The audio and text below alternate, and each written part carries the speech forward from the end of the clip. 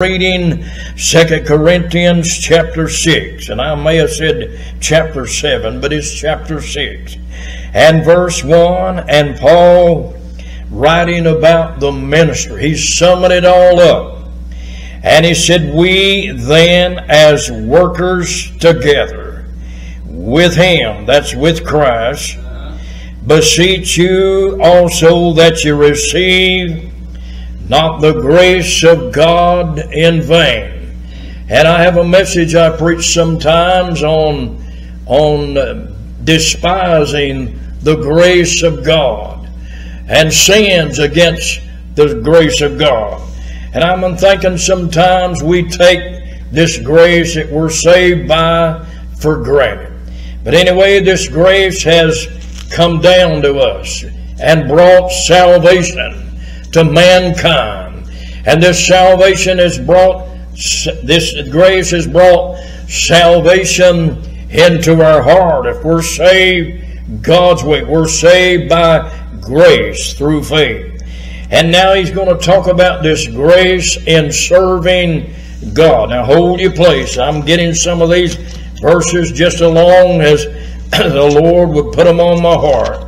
But look at this grace in serving him in Hebrews 12 and verse 28. Hold your place, 2 Corinthians 6. And in Hebrews 12:28, "Wherefore we receiving a kingdom which cannot be moved, let us have grace. Let us have grace whereby we may serve God acceptably with reverence and godly fear, for our God is a consuming fire." And I'm trying to put upon our heart on this day what's involved in serving the what's taken encompassing this involvement in serving God. That'll be kind of much my subject matter. I'm just shooting that out here. But anyway, in verse 2 of 2 Corinthians 6, "For he saith, I have heard thee in a time accepted.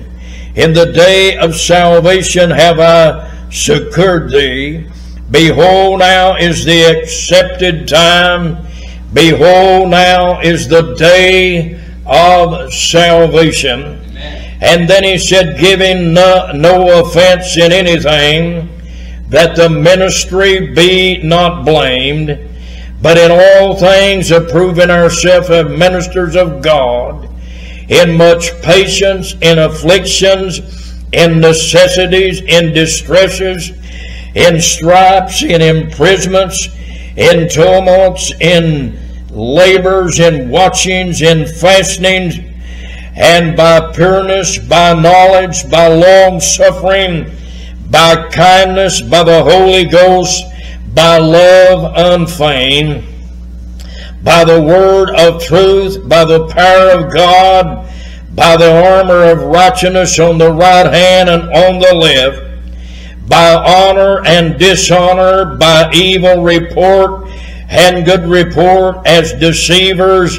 and yet true, as unknown and yet well known, as dying and behold we live, as chastened and not killed, as sorrowful yet always rejoicing, as poor yet making many rich, as having nothing and yet possessing all things." So I'm stopping in our reading there, and Paul's given us a summation of the ministry. Well, you say, "I'm not a minister." Well, if you're saved, you've been called to serve. Amen.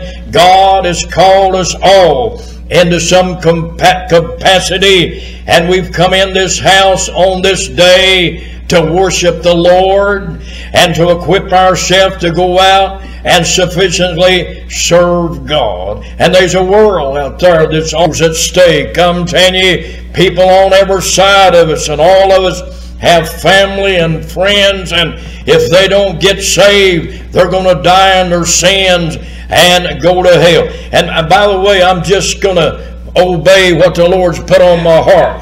Brother Simpson that was here, you that met him on Wednesday night, he left me a prayer request, and it's been on my heart since he left it.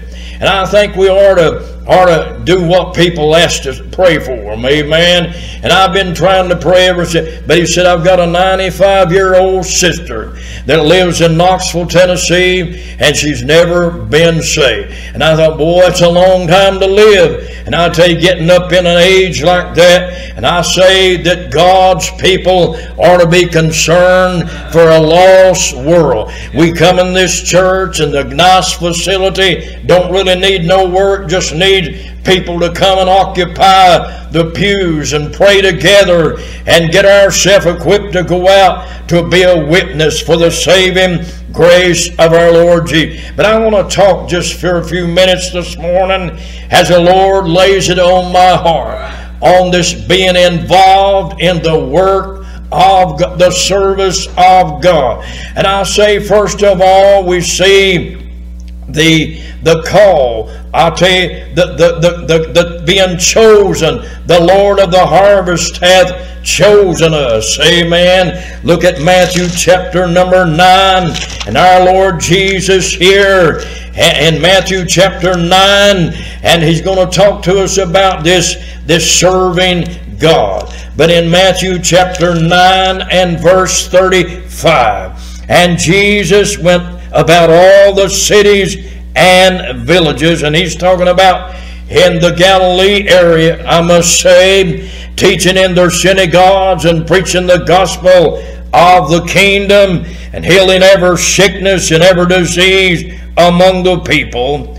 And when he saw the multitudes, he was moved with compassion on them, because they fainted and were scattered abroad, and as sheep having no shepherd. And then saith he to his disciples, the harvest truly is plenteous, but the labors are few. And here's a verse that's on my heart on this day. And he said, pray ye therefore the Lord of the harvest, that he will send forth laborers in his harvest. Amen. And I'm preaching on what's involved in serving the Lord. Amen. What's involved in us working for the Lord. Amen. I say, thank God, the Lord of the harvest that hath chosen us. Amen. He's chosen us. In John chapter 15, right here on the pages of this King James Bible, I'm preaching from this morning. I'm going to try to keep my page together here. But John chapter 15, and our Lord talks about being chosen into the service. Amen. John chapter number 15, and I'll be there in just a moment in the Word of God. But the Lord said here in John 15 and 15, henceforth I call you not servants, for the servant knoweth not what his Lord doeth, but I have called you friends, for all things that I have heard of my Father I have made known unto you. And he said, ye have not chosen me, but I have chosen you and ordained you that you should go forth and bring forth fruit, that your fruit should remain, that whatsoever ye shall ask of my Father in my name, he may give it to you. These things I command you, that ye love one another. Amen. And I say, the Lord here is calling on every one of us that are saved by the grace of He ain't give nobody up for exemption on this going out and serving God. He said, I've chosen you, I've ordained you that you should go and bring forth fruit. And the world's looking at us on this day, whether we realize it or not. When we pulled out of our driveway, where we came from on this day, somebody's taken notice whether we're being faithful, amen, to God's house and faithful to serve the Lord, amen. I say, the Lord of the harvest hath chosen us, that are be enough to cause us to be involved in the work of the Lord. As our Lord looked upon the multitudes of his day and saw they were without a shepherd. Oh, I'm telling you, there's a world out there, I tell you, that needs a word from us. Amen. As we give them a word from the Lord. Oh, I tell you, the world out there needs to see some real Christianity in this day, in a day of liberalism, in a day of pretension, in a day of hypocrisy. I tell you, in a day when you can't tell whether they're real or not. I'm telling you, God has called on us to be compassionate and be concerned about a world that is unsaved. Amen. I think about the Lord of glory that stepped down from the ivory palaces of glory and stepped in a body through the virgin birth and stepped up to an old rugged cross and died for the sins of mankind. Ought to bring Adam's race, Adam, the federal head of the race that succumbed to temptation and sold us out and sold us on the slave market of sin, and on the old rugged cross paid our penalty in full. Amen. That you and I could go free and be set free. But there's a world out there on this day, I tell you, bound in their sin and blinded by the god of this world, which is Satan, and all that God could bring them loose from the bondage of sin. It'll take more than what man can muster up.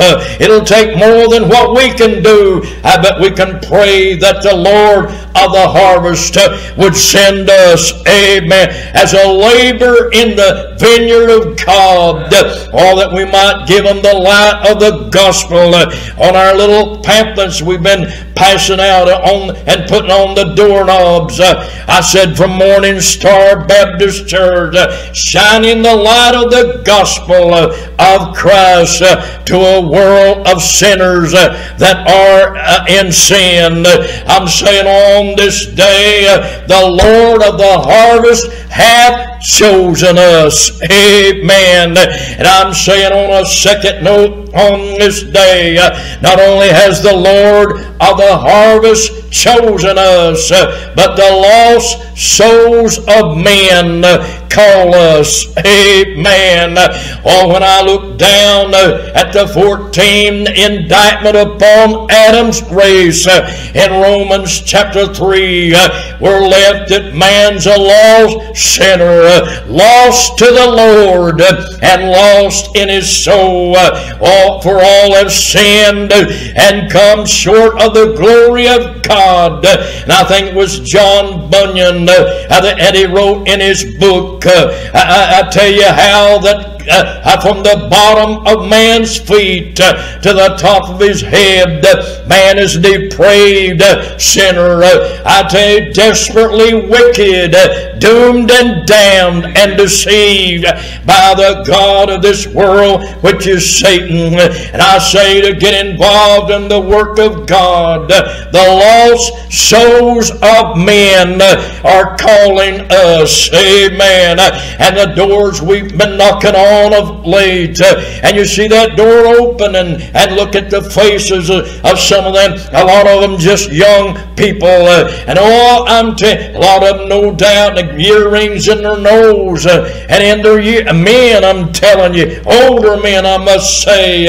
I'm telling you, they're looking for something that the world don't have to give them, but God's people are to be concerned about a world that is unsaved. Amen. A lost generation that'll go to hell if we don't reach them with the gospel of our Lord Jesus Christ. And here we're right on the the verge in our closing service this morning of launching out with our missionary work, and I'm thinking this is what the Lord has really put upon my heart. I'm telling you, I'm not trying to spend what money we've got, but I'm telling you, we ought to spend it what we've got and the time that we got to honor the Lord Jesus and try to reach that soul that's on the threshold of eternity. And without God, well, I'm saying not only the Lord of the harvest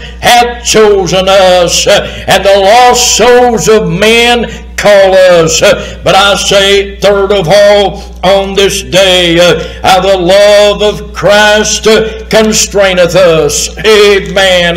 In 2 Corinthians chapter 5 and verse 14 and 15, and this will kindly go along with my last thought about the lost souls of men that call us. And he said, for the love of Christ constraineth us, because we thus judge that if one died for all, then we're all dead, and that he died for all, that they which live should not henceforth live unto themselves, but unto him which died for them and rose again.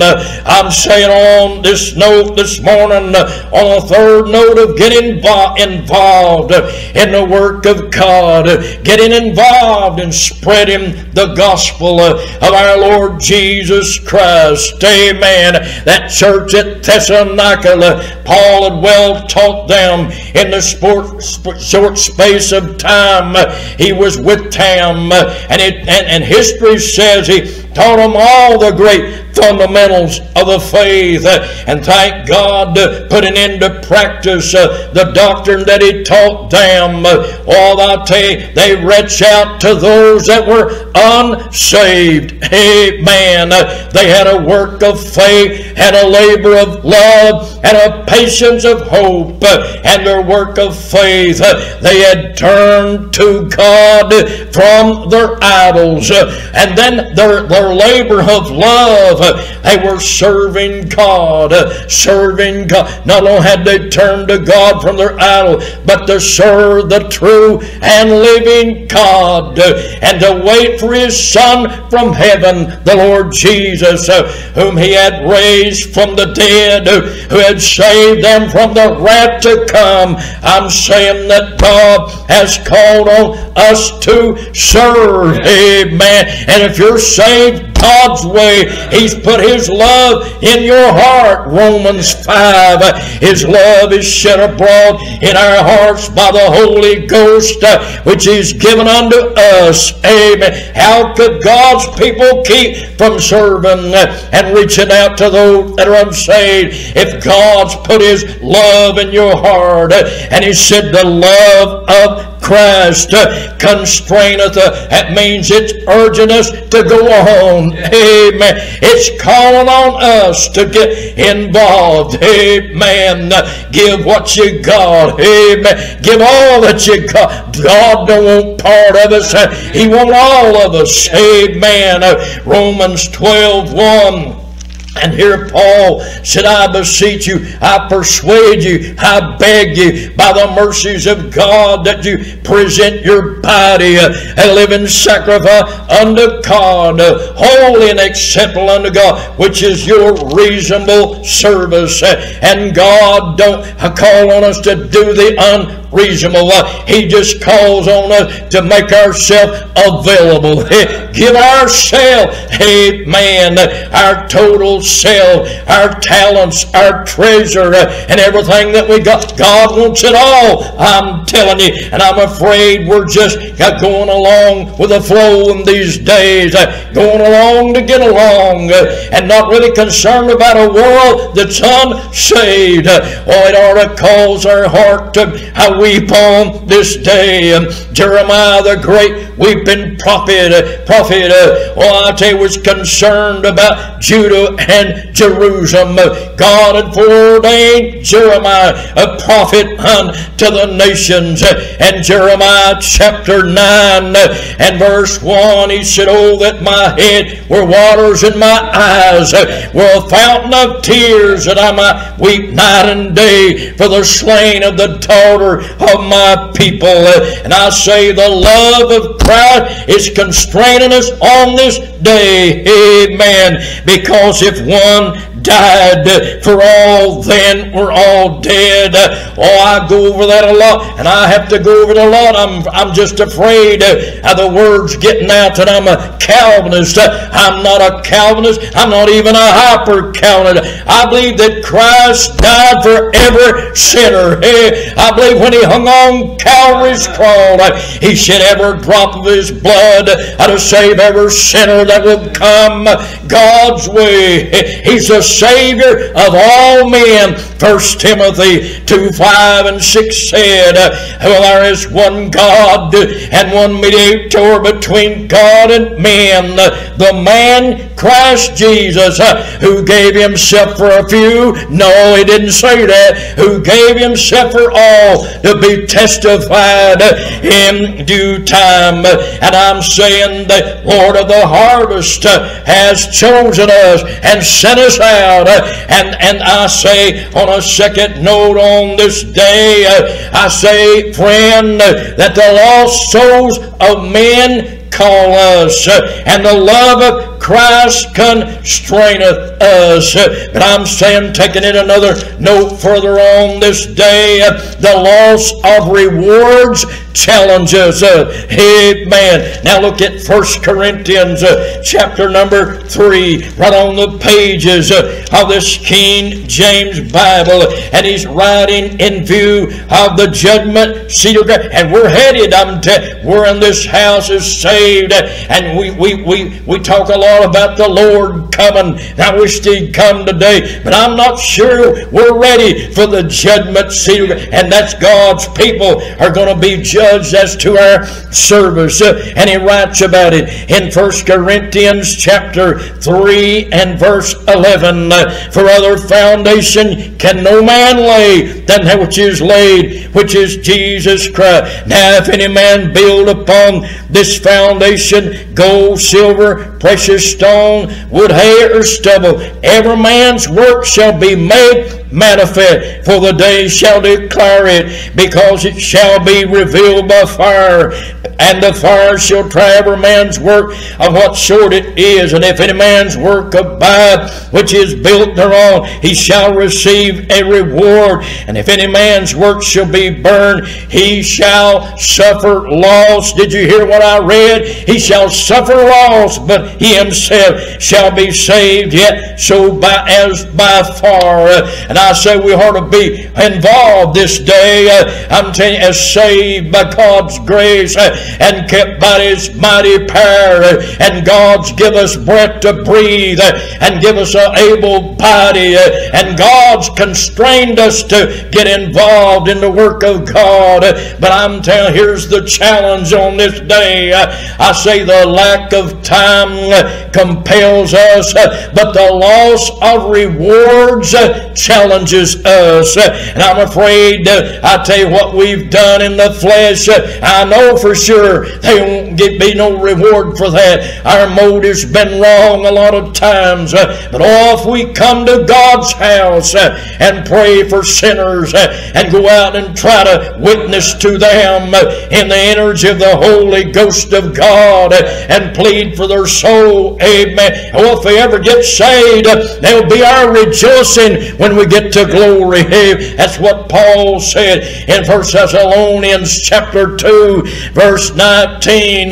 What is our joy or crown of rejoicing? And he said, are you not even in the presence of our Lord Jesus Christ that is coming? There'll be a rejoicing when we get to glory, amen, and have to see those that we've labored for and given, amen, and getting the gospel to where they could be saved. Amen. I'm saying on this day, the loss of rewards challenges us, and I'm almost through. The lack of time, it calls on us. I'm telling you, this day, I have never seen so much time running by us. I tell you, in Romans chapter number 13, look what Paul wrote under inspiration of the Holy Ghost about this time.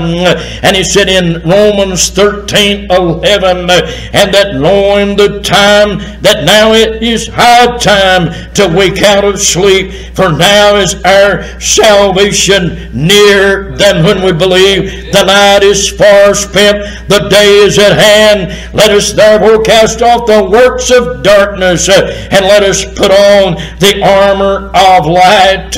Oh, he's calling on us to be aware of the short time we've got, knowing the time that it's above time. It's high time that we wake out of sleep. Oh, I tell you, aware of the short time and awaiting the salvation. You see, we've got a redeemed body and a redeemed soul, and I tell you, waiting on a redeemed body, and we'll get that at the appearing of Christ. We'll be ultimately saved. But I'm telling you, our time's running out to do what we can do. Oh, he said in this word of God, the lack of time compels us. Oh, knowing the time. It's time, we the children of the light, it's time that we got up and got about the business of God. Amen.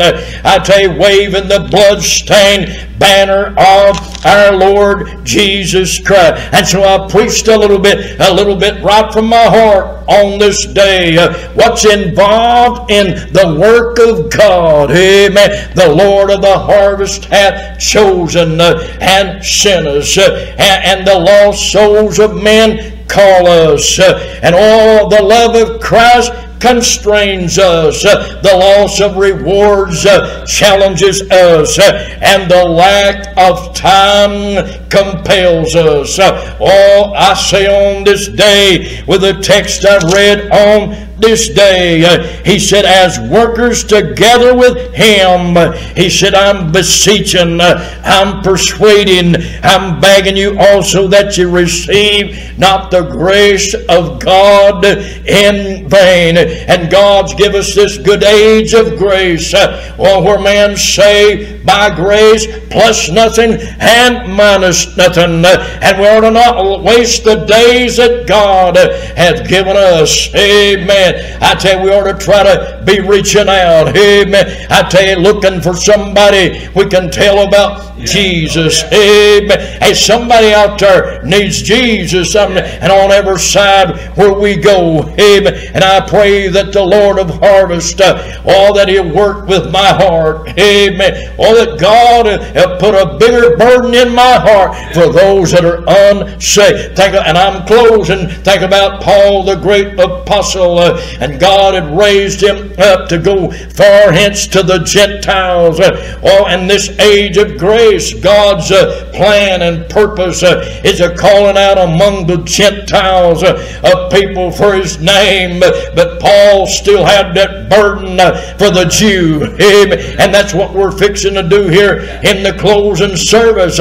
We're fixing to take on a missionary to Nazareth, to the Arabs, I'm telling you. And I'm telling you, God puts that on my heart. And Judy had brought that up several weeks back, and we've been praying and got it connected up with a missionary. And that's what we're going to do in the closing service on this day. We're going to call this church into order and get affirmative to take this missionary on, a missionary to the people of Israel. Amen. Oh, I tell you, that just rejoices my heart. We're not just stuck on the Jew, but we're stuck on the Gentile. The salvation to the Jew and the Gentile. God, who shows no partiality in Romans. Amen. The gospel of God, taking in the gospel to the Jew as well as the Gentile. Well, that's what the Lord's put on my